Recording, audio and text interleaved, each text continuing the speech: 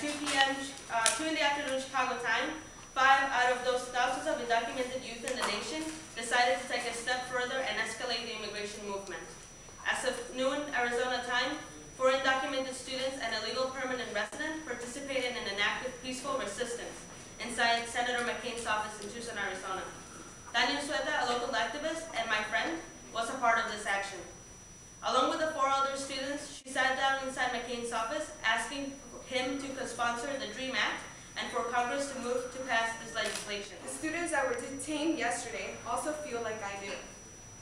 We feel an urge for change now.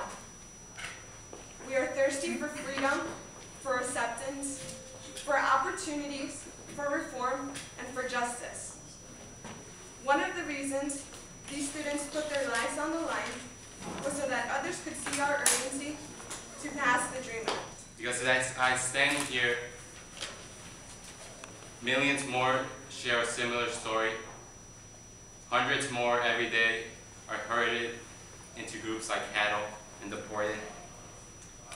And 4 undocumented immigrants, Americans, students, stand to be denied one of the most universal rights in the world, the right of an education.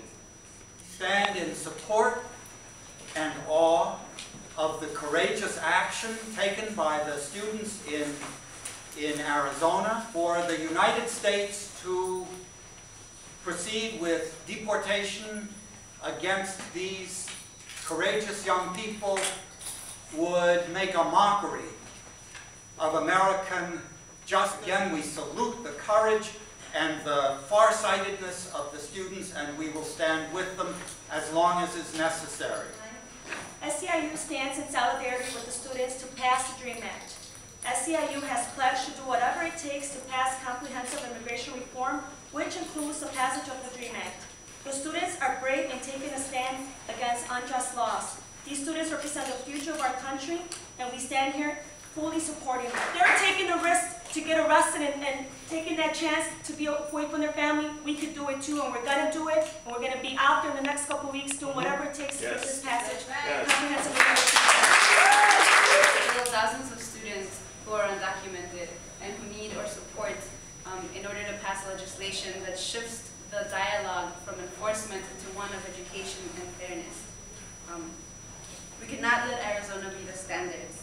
These students have and did put their lives at risk, and we need to not just acknowledge this, but also make sure that their actions are not forgotten and that we move forward from this and actually pass something that's concrete and beneficial to our community. So I stand here before you today to say that we know that Senator Durbin, Representative Gutierrez, and many community organizations have been working hard to fix the broken immigration system, and as a community, we need to come together and collectively support our students and pass legislation that supports education and not criminalization. It's time to demand what we want. It's time to support our students and demand the DREAM Act publicly. We would like to invite everybody to join us in this struggle.